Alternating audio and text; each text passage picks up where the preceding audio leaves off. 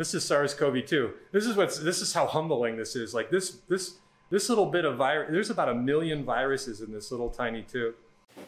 You probably don't think much of what happens after you flush, but to Dr. Fidopiastis of the biology department, it might hold the key to keeping students safe on campus. Dr. Fidopiastis runs the wastewater testing lab that uses your poop to detect the coronavirus. A good companion piece to the saliva, and that's like I explained to you before, why I think why we're continuing with it, because it's a way to support the saliva, operation and be able to say, okay, this dorm tested positive, and maybe they can jump in line, to get the saliva test, because that was a big number of tests. Although it's testing a much different sample, the test runs the same way as the saliva test, isolating coronavirus RNA and then rapidly multiplying it to make it detectable, except with added steps to get rid of the other waste. Sample right here, an aliquot of this sample became this, pure RNA. And then I take an aliquot of this. I take an aliquot of this RNA, and then I put it into my PCR, to amplify and detect.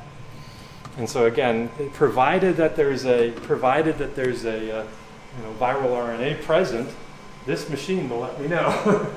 Currently, there are 5 sites which cover most of the on-campus housing. However, not enough coverage to pin down an outbreak to a single dorm from one machine.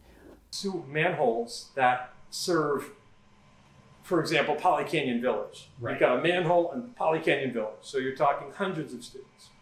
If we get a positive that's above the 100,000 per liter threshold, rather than say, okay, all you 1,000 students or whatever, saliva test, what I can do is then step up the stream a little bit. Now there's 2 manholes that cover this half of the dorm and that half of the dorm. Now I've effectively halved the population size. And so now I can test both of those, and then I can say, okay, this one's 400 and this one's 0. Now I know that somebody over on this side's got it, and I can go in that direction.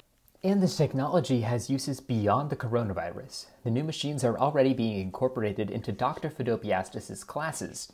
But this is more practical and real world, and that's why I love it, for these opportunities that the students are having to be able to tackle a timely problem like this and provide data that could potentially be instrumental in helping. I think that's an awesome aspect of this.